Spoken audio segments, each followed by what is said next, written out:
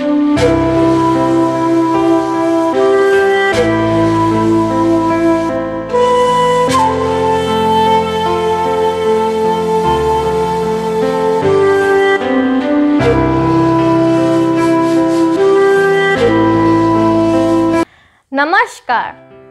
I am Kezia and I welcome you to the Bread of Life. Let us look to the Holy Bible, Leviticus chapter 17 verse 1 to 16. The main idea of the day is life in the blood.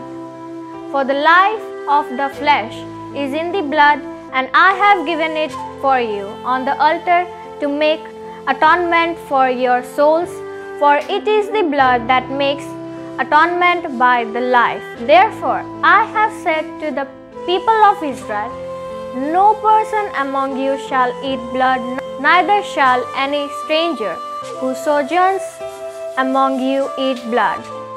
And anyone also of the people of Israel, or of the stranger who sojourn among them, who takes in hunting any beast or bird that may be eaten, shall pour out its blood and cover it with earth. For the life of every creature is its blood is its life. Therefore I have said to the strangers, you shall not eat the blood of any creature, for the blood of every creature is its blood. Whoever eats it shall be cut off. Let's understand the word. The Israelites used the blood of a goat or a sheep during worship to cleanse sin. Usually, the person that committed a sin would be put to death, but God allowed a wild animal to be sacrificed instead of the person.